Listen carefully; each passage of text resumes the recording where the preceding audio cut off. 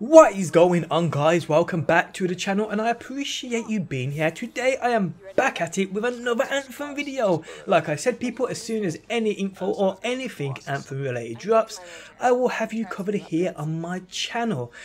Now, the following info was put forth to me by my pal Life Crisis, who is also planning on covering every speck of info there is on Anthem. So you should definitely go and check him out and show him some loving. His channel can be found linked within the video description.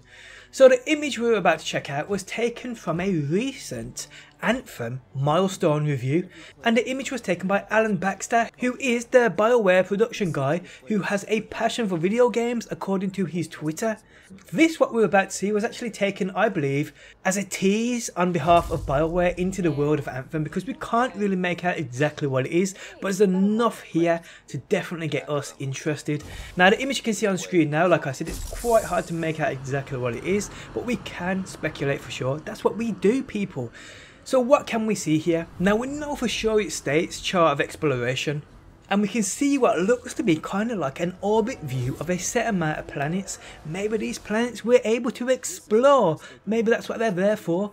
We saw at the end of the original trailer from E3 like a portal kind of thing, which takes us, I believe, to different planets. Was this confirmed? I kind of remember it being confirmed that there will be multiple planets. This adds to that speculation, it really does. Now, what's most interesting about this is the kind of node things on the right here. Now, I'm guessing they are nodes, but they could be or mean anything, but because they are showcased next to what we believe here is a orbit view of said planets we are able to explore, these could be a certain number of activities we have to do within a set planet. Now, we know the game for sure is a looter shooter. We know we can explore things.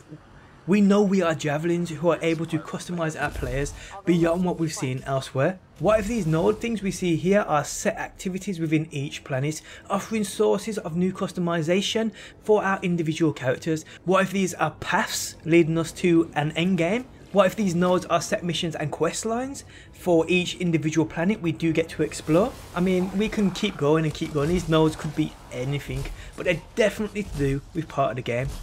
And because, like I said, we've got this planetary orbit view, it must be something to do with said planets. So yeah, even though we don't know what this image means and what these items portray, we know they have something to do with the core game. Problem is, from this image, it's hard to speculate, and even though we do speculate, it's still speculation, meaning we are kind of guessing as to what this is or what it means for us as Anthem fans. I've tried my hardest to get this image looking a little more sharp so we can make out what these tiny little images might refer to, but honestly I can't get it looking any better than the one we see on screen now. Now, a few of the dudes who took part at this event have mentioned that news is coming pretty soon. That news you guys will obviously find here on my channel. So if you're new around here and Anthem is what you are interested in, be sure to subscribe. Anthem is definitely the way forward, people, and I do have high expectations for it. I mean, as you guys know, I'm a Destiny YouTuber, so to speak. Destiny is my game at the moment. It is the game I play most and enjoy covering.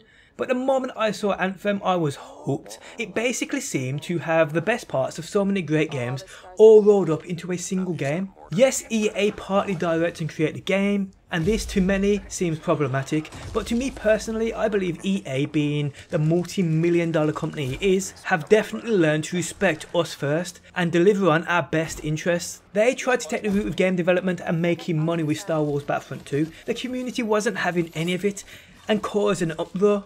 Something which led to Star Wars, although a great game, becoming one of the worst rated games of the past few years. People search reviews of the game and they are spammed by reviews stating it's ruined by microtransactions.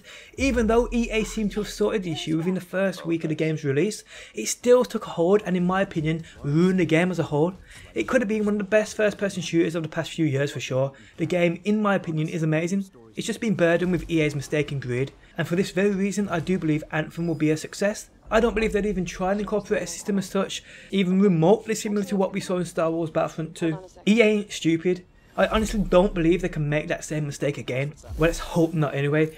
Anthem at the moment seems like a promising game, a game run by developers no doubt taking interest in the mistakes of other creators making games out there and being sure not to incorporate them into their game, and the mistakes being made by certain game developers are pretty big too. Anthem could indeed be a game which brings back hope to console games, and for that very reason I am super hyped for it. The game seemingly looks promising, and what we've seen so far leaves me with high expectations. I pray and hope Anthem and EA and BioWare deliver. And on that note guys, I am out. Hope you guys enjoyed the video. Let me know what you think about this image down below within that comment section. Let me know what you think it could be. I hope you enjoyed the video. Thanks as always for stopping by, and hopefully people, I'll see you on that next one.